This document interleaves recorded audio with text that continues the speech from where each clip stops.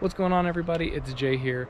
Sorry, it's been a little while since I've been uploading my videos. There's been a lot going on in the world, as you all know, and I've had a lot of personal changes as well. Still working on the house though, and I have a gigantic backlog of video at this point to catch you guys up on. I'm going to do my best to start uploading those consistently. For a while, I didn't have a good space to work on the editing, but we're back on track, and I hope to keep you guys up to speed from now on. I'm going to kick you guys back off where I left, which is right after I started roughing in electrical and I started trying to level the house. So I hope you enjoy the video, and thanks for watching. I want to show you guys a little bit of what I did off camera. We got some of these blue switch and receptacle boxes and installed them in each of the rooms. We ended up installing each receptacle box at 12 inches above the finished floor, and we pulled about 6 inches of extra wire into each box to allow us to easily hook up the new receptacles. Those silver plates you see on the front of the 2x4s are stud guards, and we put them there to prevent screws and nails from puncturing the wire since it's so close to the front of the 2x4. We decided where we wanted the receptacles in the bedrooms and pulled wire through to them as well. It looks really messy because we haven't tacked the wire into place, which will eventually tighten it up. Being a little bit stuck on the electrical for now until I can get my insulation guy to come suck out the attic insulation, I'm going to go ahead and move on to something a little bit different. Yesterday I got a bottle jack and I'm going to use it to lift up the floor joists. I got some treated lumber that I'm going to use as shims. I'm going to prop up the floor and set it down, hopefully making it level. If you look at the floor by the closet where the water heater sits, you'll notice that there's a giant depression in the floor. There's been way too much weight on this area of the house for too long, and it eventually caused the entire thing to dip. That's enough talking for now. I'm going to suit up and we'll see if we can find something scary underneath the floor. I'm using 3/8 inch pressure treated fence pickets for my shims. You guys have no idea how much I've been dreading this moment. All right, you'll see that down there. That light is our destination. That's a little bit of a crawl.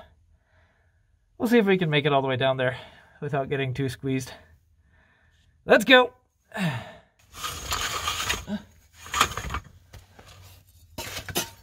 This isn't an ordinary crawl space. This is a special type. It's an army crawl space. You gotta just stay on your belly the whole time. Inchworm your way down. Man, I'm getting pressed. Okay, yeah, see that column?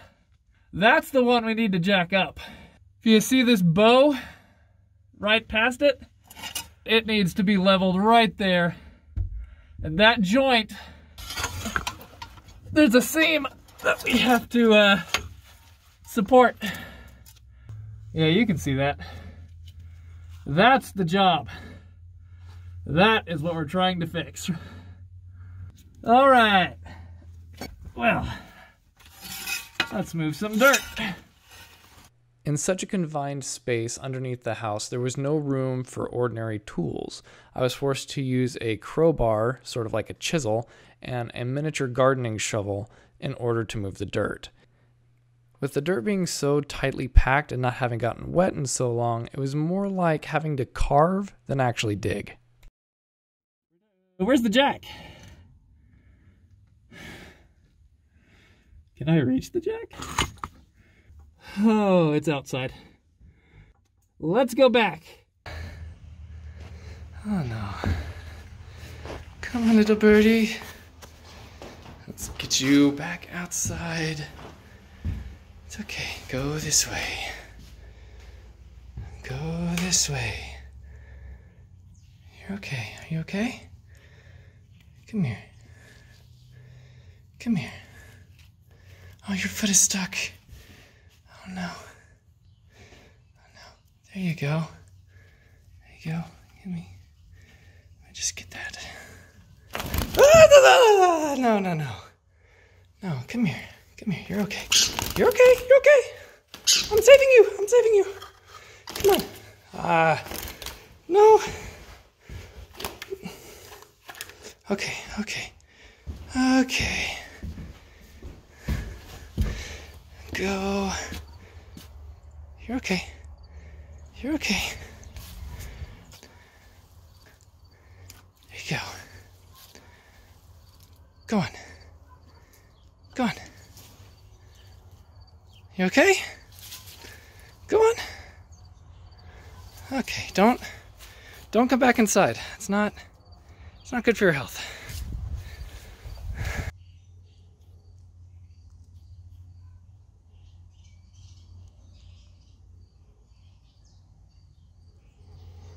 Just be thankful I didn't eat you.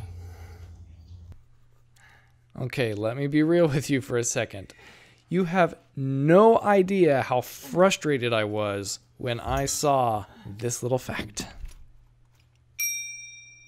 I spent 15 to 20 minutes underneath this house digging dirt with a crowbar because I didn't push the jack down all the way and I was too blind to see it when I was underneath the house. I really had no idea that I did that until I was reviewing this video, so there you go. Despite digging a needlessly deep hole for the footer of my jack, I was still able to get the beam lifted. When I measured the depth of the dip in the floor, it needed to be raised about ½ an inch. These shims were 3/8 of an inch, and that asphalt paper that was there was doing nothing. So I wanted to put one shim in, see how it had affected the floor, then determine if it needed a second one once I had a chance to go back up and measure.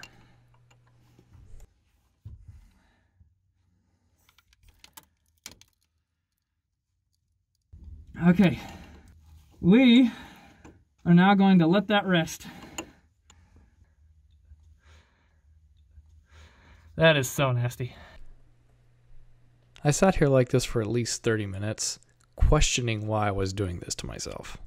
I was able to get not just one, but I was able to get a second post lifted. The first one,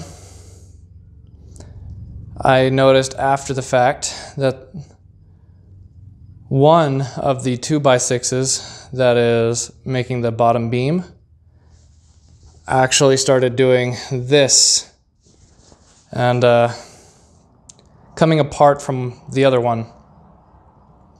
So whenever I go back down there, I will have to put the jack under the one that did not stay connected, I guess, to the beam that is where it should be, I guess. And push it back into place and screw it or nail it together. That way they'll stay together for good.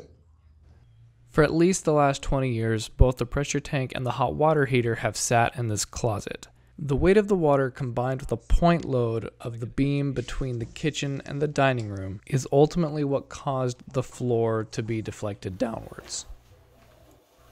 I'm going to be moving the pressure tank to a different location, and I'm going to replace the standard gas water heater with tankless.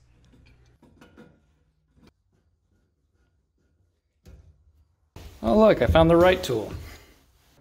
By making this upgrade, we're going to not only reduce the amount of weight that is on this point in the house, but we'll also gain an extra closet, which is valuable space in a house this size.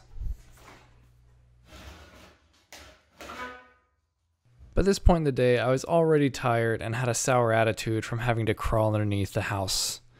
I had reached the point where all the small little inconveniences really started throwing me off. I removed the water tank and then called it quits for the day. If you're enjoying this content, go ahead and like the video. If you want to follow this renovation from start to finish, I invite you to subscribe to the channel, and I look forward to reading your comments below. I'm going to throw this tank in the yard, and I look forward to seeing you guys next time.